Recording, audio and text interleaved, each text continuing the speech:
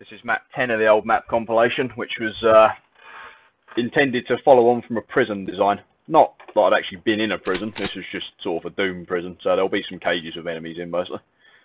We've started off in an impossible to access room, ambushing a demon.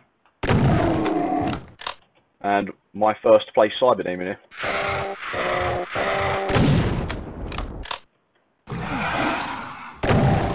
I'm fairly certain that Hank Lucart's Hacker's Guide to Doom said something about ledges being a dynamic way to enter a room, so that's probably why I felt the need to drop the player in at the start of this map. That book was sort of like my design bible. Pretty much the only thing I really learnt from, aside from copying other examples. You can make a non-blocking version of that, so the fact that I'm having to walk into it, probably a sign of poor designing. As I remember it, we've got a secret here. A poorly designed one, seeing as every step's its own secret sector. Got some extra weapons. I'm fairly certain if you drop down there you die, or you're stuck forever, one of the two. I think in the interest of getting through this map I'm not going to find out.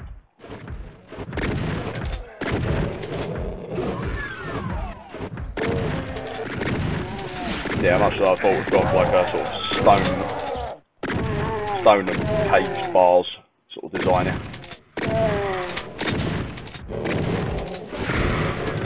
Yeah, having flying enemies in here makes a lot of sense because it means they can sort of traverse the deeper bit in the middle. That's reasonably clever design there.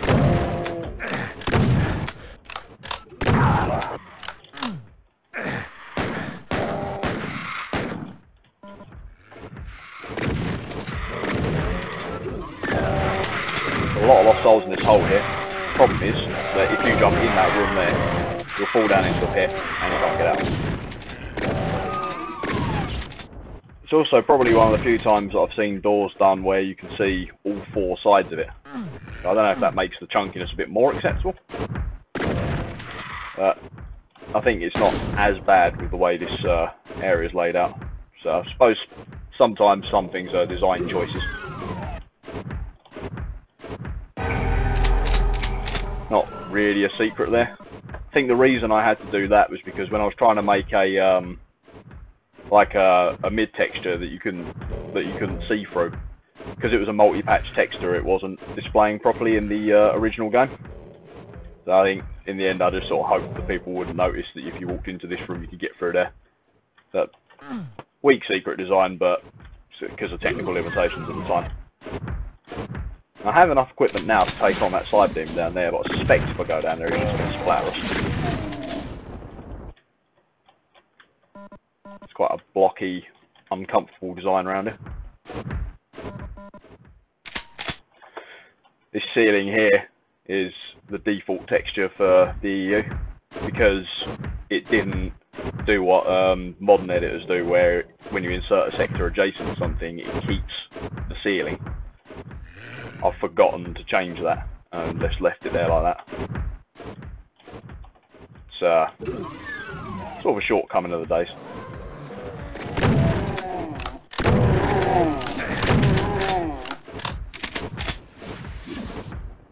Old secret rocket launch coming out here. I really wonder where the fifth secret is, because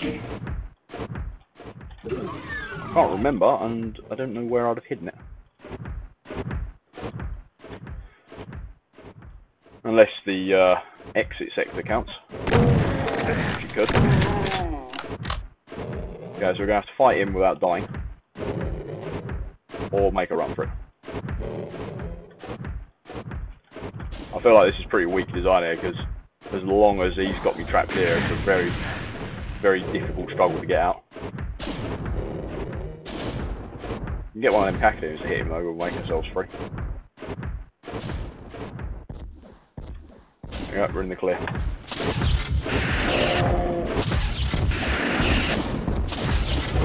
Not the best play I've ever put in, I think. There we go.